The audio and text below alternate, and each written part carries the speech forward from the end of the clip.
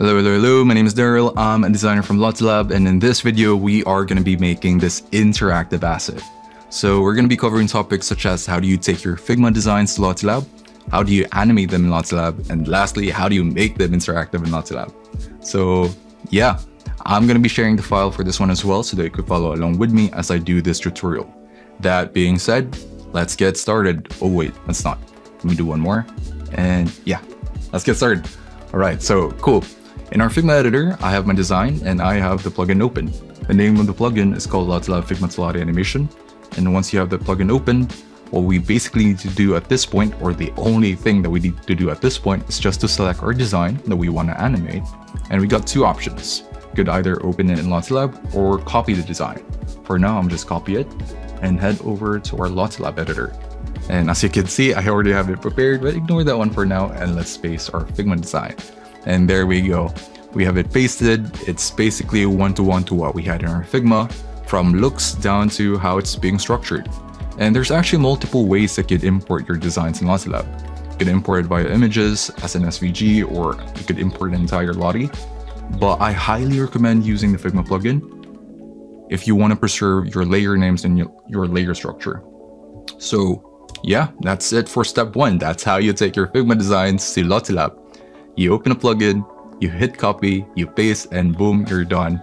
And let's move on to the next part, the fun part. How do you animate things inside of Lottielab? Well, it's pretty straightforward. You simply just need to go to animate mode, and over to this mode, there's only one rule. Anything you change in a specific point in time will be added as a keyframe. Whoa, wait a sec. What's a keyframe? I'm a designer, I don't know what a keyframe is.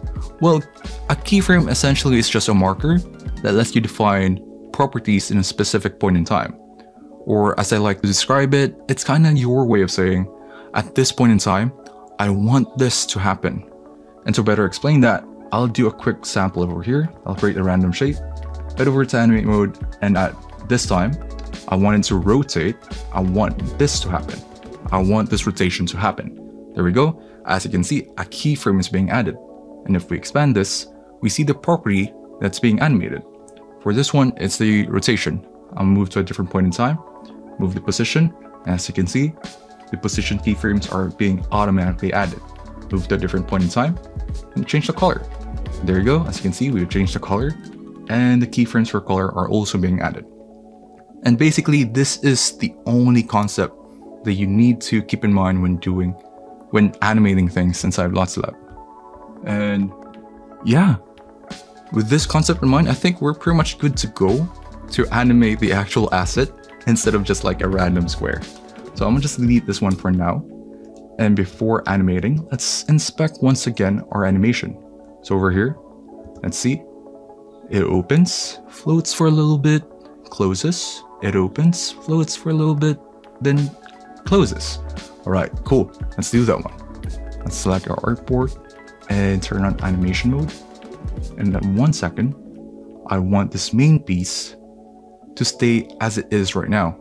So I'll add a keyframe without changing anything because I just want this same look at 1 second, but at 0 seconds, I want it to close. So I'm gonna adjust the layers, bring them down. All right, let me just use my arrow keys to do some fine tweaks.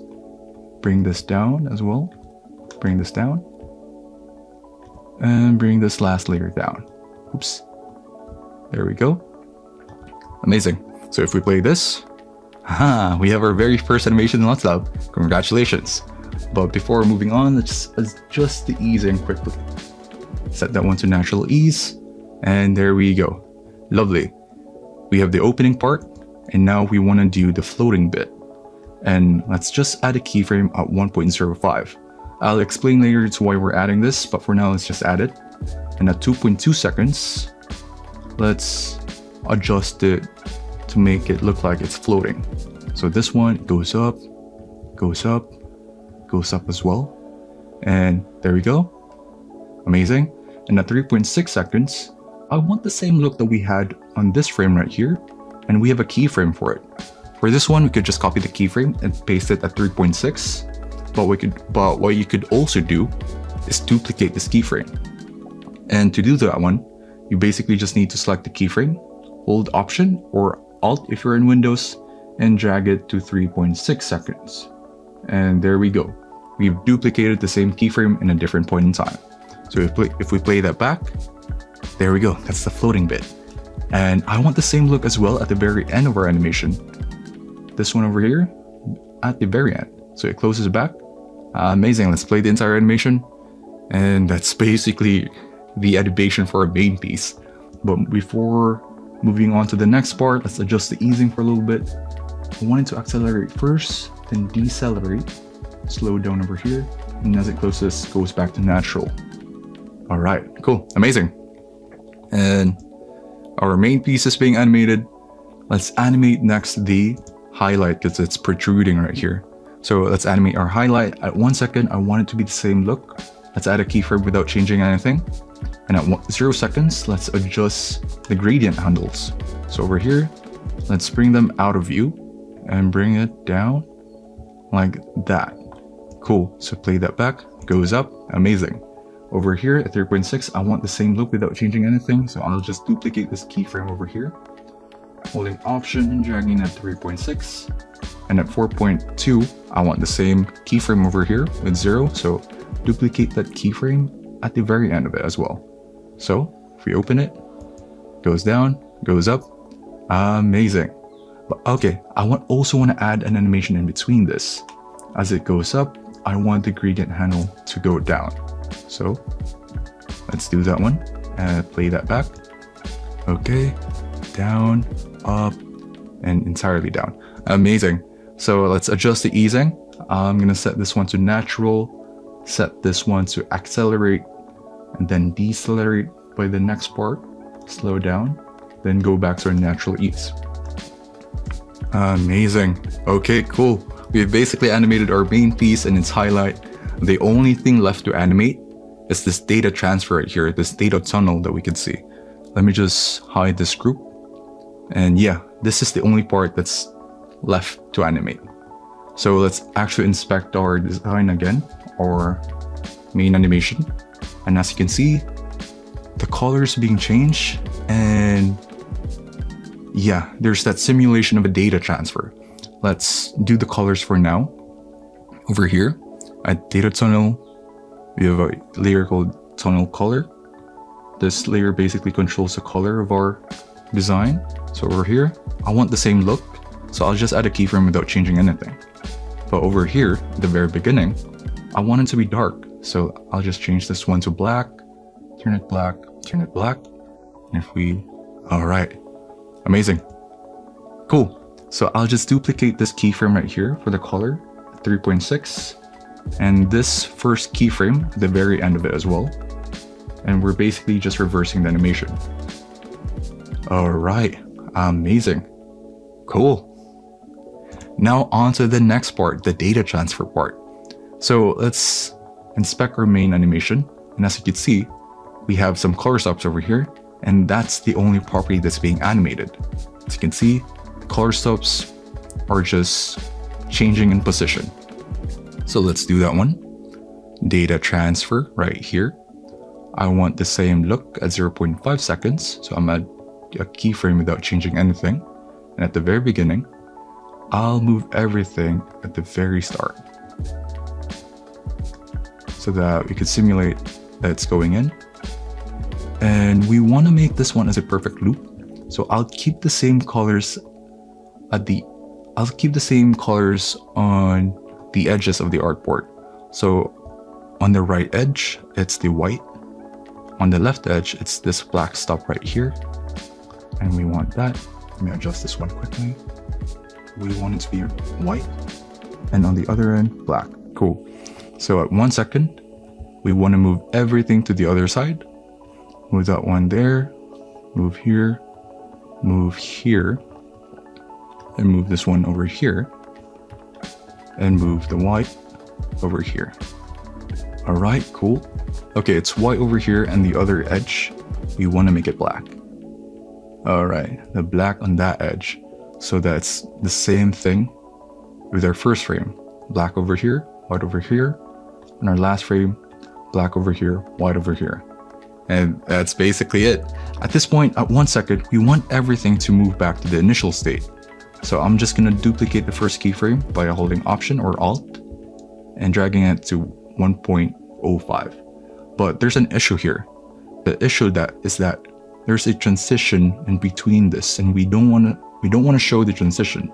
So what we're gonna do is we're gonna adjust the easing for this one to hold.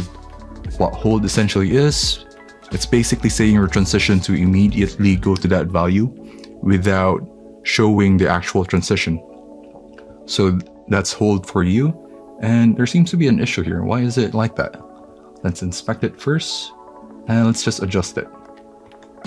At the very edge, we want it to be white. Cool, amazing. So there's that.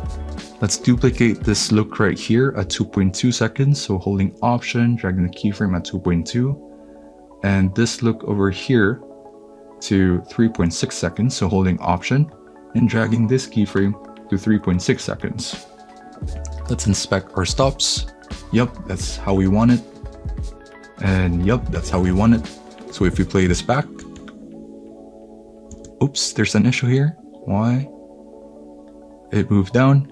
So what we want to do is that for this part, it's this one right here. This stop at the very end. So if we play this back now, it should be fixed. Amazing, cool. So let's deselect that one. Oops, we have an issue there. What was it? Oh, there's a transition. Did we not change it to hold? Oh, we didn't change it to hold. Let's change it to hold, and that issue should be gone. Yep, there we go. Amazing. And yeah, this is basically it for the animation. But before we do, let me just adjust the easing for that one. It accelerates at the beginning, slows down at the very end. Accelerates at the beginning and slows down at the very end. There we go. Slow down. All right, so cool, amazing. This is it for our animation. What's left is to do the interactions.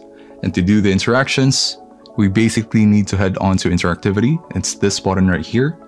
And oh, as you can see, I've already assigned the states for it, but let me remove everything first and show you how to add our states and our interactions. So basically we need 4 states for this one.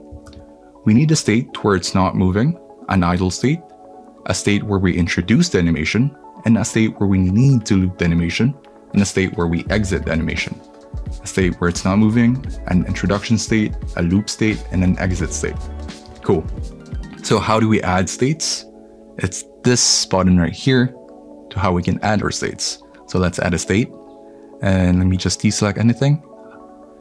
And okay, this state right here, let's name it to idle. Let's add another state and name the state entry. Another state named loop. And another state called exit. Amazing. So over here, the idle state, we want that section to be assigned to only 0 seconds. We don't want it to move, so let's start from 0, end it at 0. It's not moving. But for the entry state, we want that state to be the opening part. And the opening part of our animation goes from, where was it? Main piece. It opens up until 1 second. All right. So up until 1 second, let's move this segment right here to 1 second.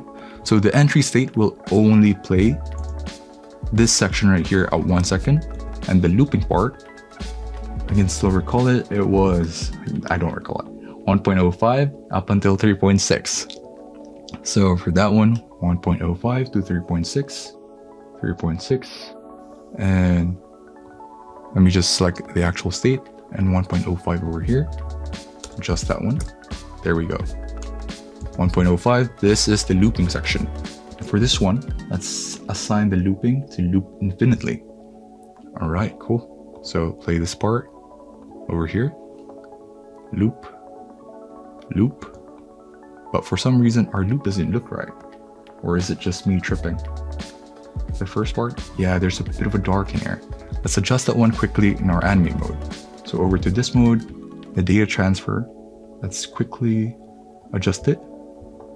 to over here, because the last part is not showing any darkness in here.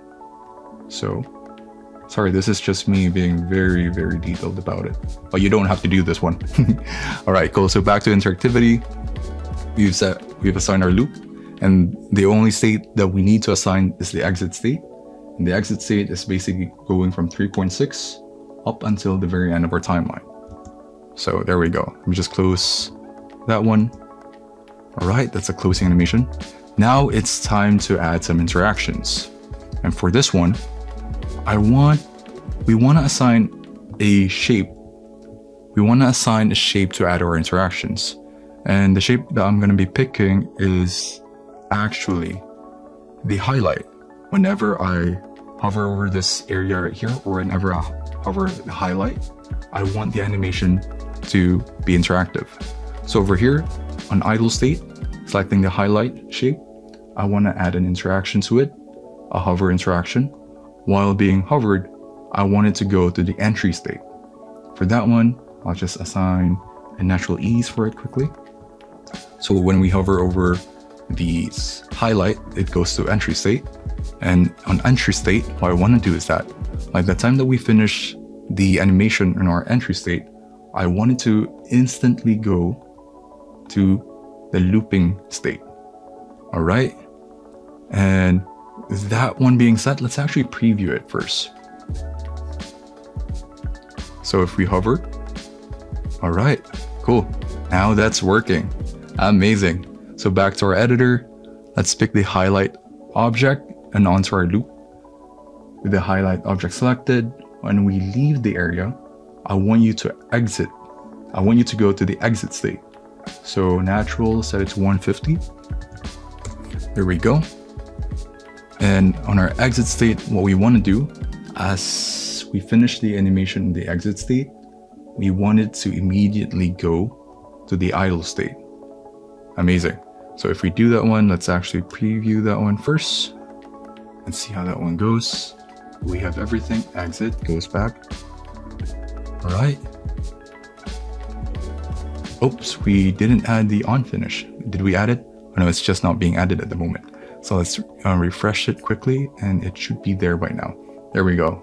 We have the on finish, highlight, the loop part, and if we hover out, on finish goes back to idle. Amazing. And that's basically how you do interactions within Lottielab. You add the state, you assign the states, and you apply the interactions to whatever elements that you want to add interactions to. And that basically ends our video. We've talked about how to take your designs from Figma to Lottielab, how to animate in Lottielab, and how to add interactions in Lottielab. And yeah, I hope you had fun in this tutorial. And please do share your work if you were follow along with this tutorial. And I hope to see you soon in the next video. And for the usual outro, for like every YouTube video out there, make sure to like, subscribe, and hit the notification bell icon to get notified with tutorials like this. And yeah, I hope you had fun. Keep saying that, but yeah. All right, bye-bye now.